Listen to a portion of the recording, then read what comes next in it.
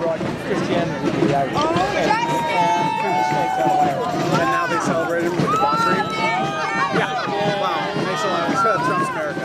Hi, my name's Ann Pelly. I'm captain of the Villages Twirlers and Drum Corps. I've been on the team for 15 years since the day it started, and I live in the village of Briar Meadow. Hi, my name is Judy Marshall. I live in the village of Mira Mesa. I've been twirling since I was 12 years old. I taught baton twirling in Ohio for 50 years. I've been with this group 15 years. When I moved here in 2002, I thought I was finished with baton twirling. I retired from teaching in Ohio, and I was retired in the villages for maybe a month, and someone said, "We're having a Christmas parade. Would you like to be in it?" And I said, of course, and I found 3 other baton twirlers, and we started with 4 girls. Then I started teaching with the Lifelong Learning College at the high school.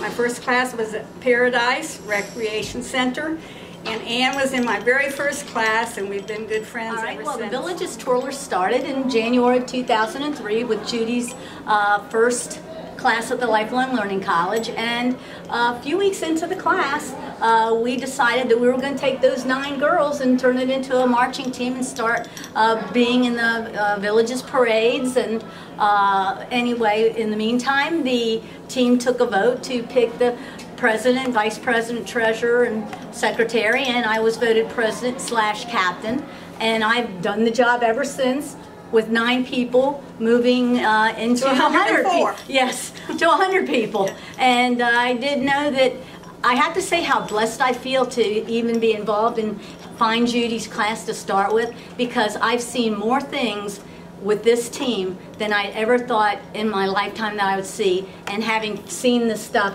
after this age is an awesome experience. And twirling is alive in the villages. Oh yes, it is. Twirling is very much alive.